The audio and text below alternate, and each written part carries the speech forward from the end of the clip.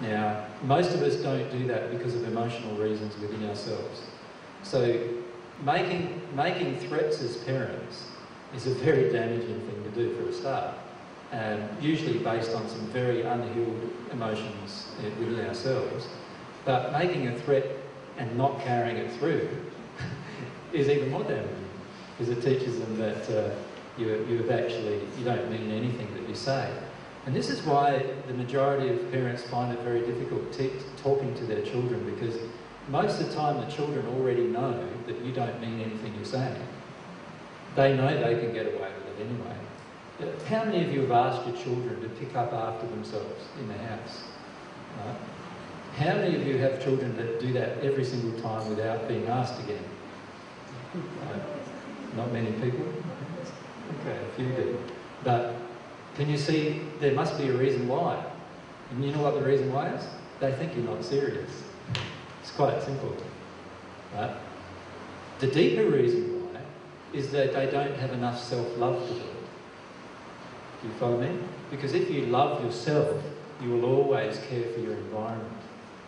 So the deeper reason inside of them is they don't have enough self-love to actually care for their environment. But where do you think they got their lack of self-love from?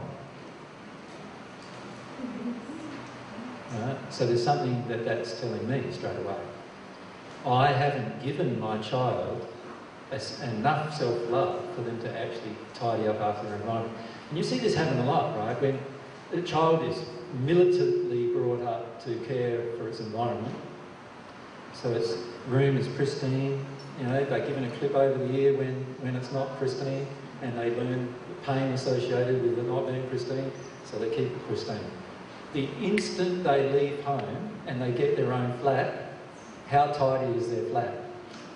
It's usually a total mess and a total pigsty. And the reason why is because they haven't learnt the reason why, in here, the emotional reason why keeping your environment is good, keeping your environment clean is good. They haven't learnt the emotional reason that actually there is a connection with God that grows due to cleanliness. You know, God always has things that clean up environments. God doesn't create anything but pristine environments, right? And if we want to be one with God, we're going to have to learn to do the same at some point. Now they haven't learned that, obviously. So who taught them that? Me. I taught them that.